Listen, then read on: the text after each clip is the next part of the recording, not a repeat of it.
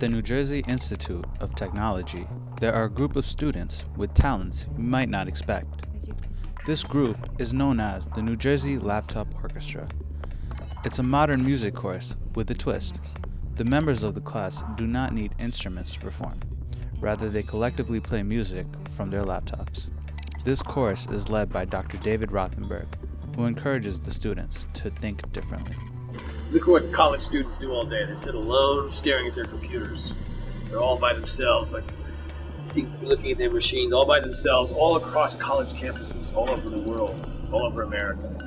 And you can use these computers as musical instruments. People can sit together and they can make music together like an ensemble. So it's one way of using this machine that has all this important stuff that we all use, and using it to interact with people who are right there, not on the other side of the world, but to take this self-determining machine and turn it into an instrument to get together and jam. Ideas. Let's use the computer to make a kind of music that can only be made using these machines.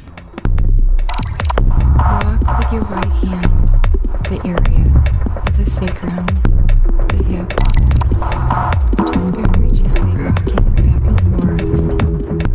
To people, and I just think it's a great opportunity to bring this way of making music to the NJIT campus and to have many different kinds of students, many different backgrounds, to start using this technology to make music. Yeah, I had no idea what I was registering for, but it sounded fun.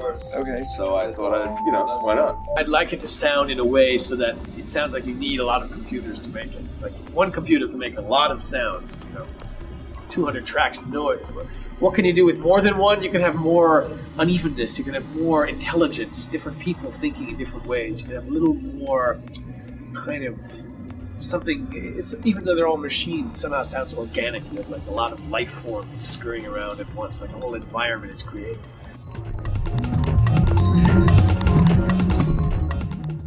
Making music with computers helps to connect the machine to the body. Your body is playing the machine, you're making some sound. Music is a physical act. Part of the NJIT cultural life, and part of it, every semester there's at least one course, maybe two, doing this kind of thing. So students can learn how to make a new kind of music using the computers. Every science, technology, math school needs the arts, needs music, and certainly music and technology, electronic music has been pioneered at technology. Students I'd recommend is anyone who wants to try something new and is curious, wants to listen to music, make music, is interested in new kinds of sound-making experiences, and also interested in the group experience. If you're someone who wants to do everything alone, it's probably not the class for you.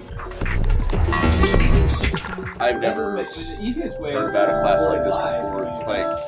Before we live music on the laptop, on the computer. This is. I went to a couple of different schools. I never had a class like this before. So it's definitely unique. To bring that interest in music back into life at NJIT, I think it's really fun to do it, and hopefully it adds something to the school that wasn't there before.